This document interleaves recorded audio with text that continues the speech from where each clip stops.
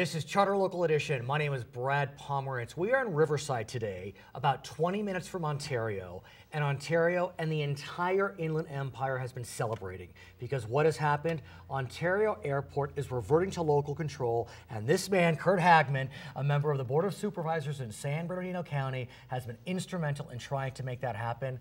I love the pictures of the whole San Bernardino group celebrating the return of Ontario to local control. Absolutely. It's one of the great achievement this year. And it was a group effort. Everybody from our congressional delegation to all the cities and counties have been working on this for a long time with us. But that's the point. You have been working for a long time on this, since I've known you, I think. And I'm wondering, why now? What went right? Why was this moment in time the moment where it happened? You know, when I got elected to the Board of Supervisors last December, it's one of my goals to start communications with Los Angeles. So is Curt Hagman, of course. No. I'm hoping I had some parts of it. But we did open dialogue in January. Tensions were very high between Los Angeles and Ontario at the time. They were in lawsuits and such. And since I came from representing them for 6 years, we started those conversations over again. And so let's remember, you were the Assembly member representing Ontario, accurate? No, the west end of San Bernardino, so only Chino Hills, but Los Angeles, the east end of Los Angeles, San Gabriel Valley, the north end of Orange County. Yeah, so those people would use Ontario. But now you represent Ontario? Yes, absolutely. So now you represent Ontario. And I'm on the Ontario International Airport Authority, OIAA board. So I'm one of the 5 members on that board as well. So give us a sense as to why this was important. Just to remind our viewers, LA World Airports, I'll say owns and operates, that may not be the exact word, but LAX as well as Ontario. Correct, and 5 other airports. And 5 other airports. So 30 years ago, they started collecting airports, which is kind of interesting because there's no competition when you own your own airports. I understand. And they could direct all the international flights to Los Angeles. What comes with international flights? All the TOT tax for people staying at the hotels, all the shopping. So there's a lot of economy, not just the landing fees when the airplane lands, from the outside people coming and staying in that city. So since LA World Airports is a production, one could say, of LA City, LA City had the incentive to send flights to its main airport, even though they owned Ontario, because the catalytic consequence would benefit the city of LA as opposed to Ontario. Correct. All the trickle-down economic factors from that would happen. And I've talked to airlines who said, we cannot get into LA, can we come to Ontario? We were told no to come to Ontario. So these are presidents of airlines, foreign airlines that cannot come to Ontario, even though it's a international airport. Wow. The second thing is the way you play your books on these different airports. You put retirement over here, you put some personnel over here. All those operational costs go to a landing fee. So Ontario went from one of the lowest landing fees in the area to the highest in the nation. Per passenger. So it's not just per passenger, it's per seat on an aircraft.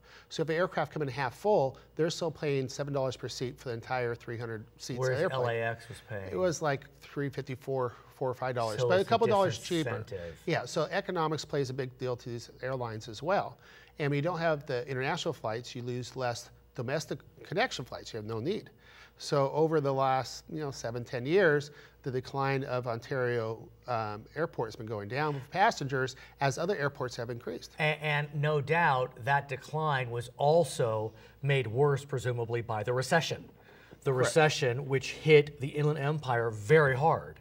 And so you had what you describe as some preferences for other airports in the LA World Airports family, and then the recession. Well, most people, when they go online, they sit there and say, well, I live maybe in Brea. I could go online and check LAX, Orange County, and Ontario and see what the prices are. Long Beach. Yeah. So if you look at Ontario, it's $70 more for your flight than Long Beach. You're in Long Beach or LAX. Even though if you actually think about how long it takes you and park there and everything else, you're probably safe to go to Ontario. But people look for the cheaper flight. And that's directly related to the landing fees of the aircraft as well. So now what happens? That's the key. What happens next? So we've come up with a framework for the deal. It will take us 6 to 9 months to transfer the airport to new management, which is us.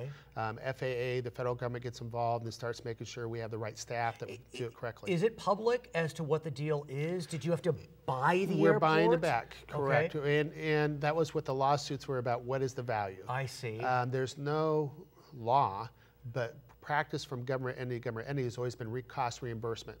I see. LA was asking for a lot more. Ontario said it should be anything, and that's what they were $550 million apart. We settled for about $250 over 10 years. Okay. So it was a good deal on both sides, I believe. It's more than what tradition has been.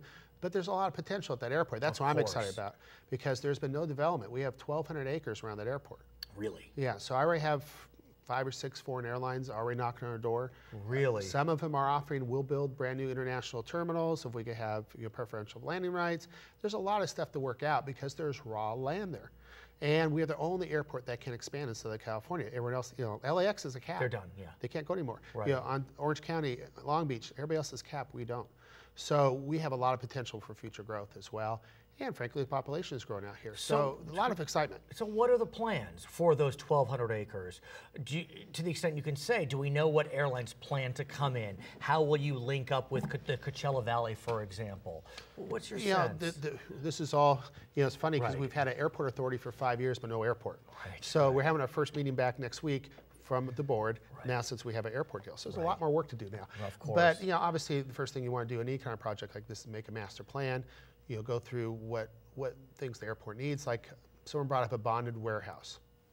Every major airport has a bonded warehouse besides us. Meaning? Means when goods come from overseas, they go there without paying import tax if they exit the country again. Right.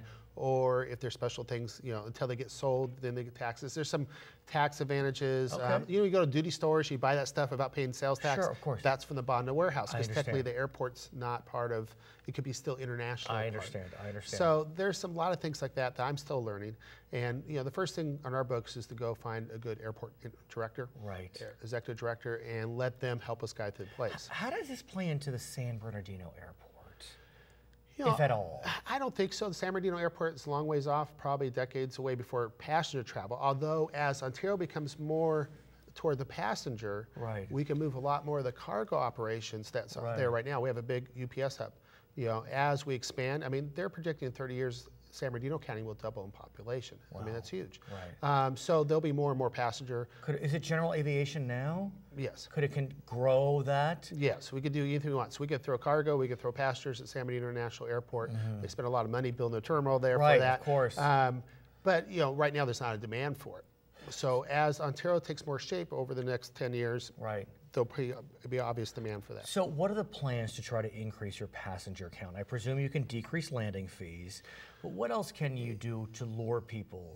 Well, here's a couple of interesting things. First of all, the landing fees are a function of the operational cost of the airport. So we need to get the control down, cost down, but also the more activity we have for development and other things on that airport brings that operational cost down too.